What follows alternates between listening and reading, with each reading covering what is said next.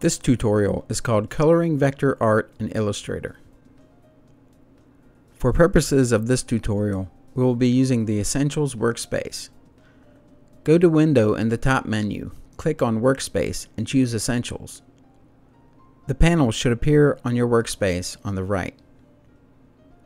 These are the basic tools we might need, and even though we won't be using most of them, it's a good habit to use a workspace where the tools are out of the way. Later on, as you develop your skills, you'll probably customize that area in your own way. Separate the color panel from the group of panels on the right. Click on it to open it up, and then click on the word color and drag the panel away from where it's docked. Do the same thing with the swatches and gradient panels, and place them one on top of the other like this. Let's start by opening a new document in Illustrator. Using the rectangle tool, create a rectangle any size and shape you like. The color palette controls the color of both the fill and the stroke or outline of the object. The default fill color is white and the default stroke color is black. To change the fill color, click on it to bring it up to the front. To change the color, click on the color spectrum at the bottom of the panel. Adjust the colors with the sliders. The letters stand for C, cyan, M, magenta, Y, yellow, and K for black. Another way to change the color is to double-click the square representing the fill color, and it will bring up the color picker. The slider in the center chooses the color, and the picker on the left picks the color. The true color can be chosen by moving the picker to the top right on the large square. The top left is a pure white. The bottom left and right are pure black. These areas give you the ability to choose from any tint, or white added to the color, or shade, black added to the color, and any variant in between. Also, you can click on Color Swatches on the right side of the Picker panel to access the Swatches panel and choose a color from there. Now go to the Swatches panel. You can select any of the colors here to color your object. I use the panel more as a place to save colors that I know I'm going to use multiple times in my artwork.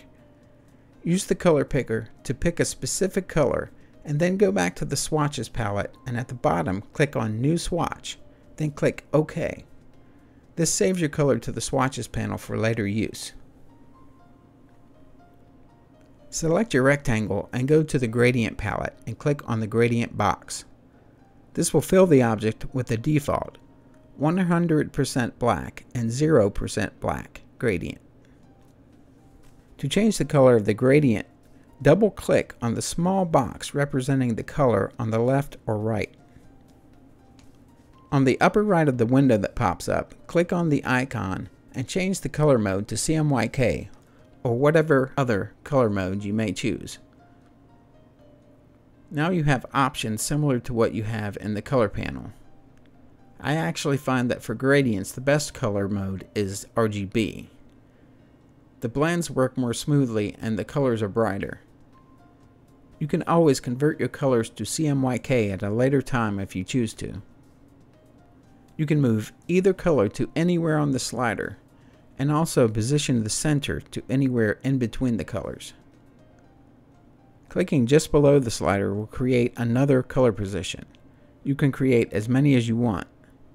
This works great in creating effects like reflective gold or silver. To remove a color, click and hold and drag it downward. On the Gradient palette, you will see an area that says Type. This is where you can choose between linear or radial. Linear is what we've been working with. Radial is where the gradient radiates from the center outwards. On the Gradient panel, you also have a section to change the angle. And if you're using a radial gradient, you can use the Aspect Ratio section to determine how wide or thin the gradient is. Another great way to easily manipulate your gradient is by using the gradient tool in the Tools section. Select the tool, then the gradient, and a slider actually appears within the object that allows you to position the gradient itself, as well as its attributes. I find working with spot colors can work well. Go to Window in the top panel and click on Swatch Libraries.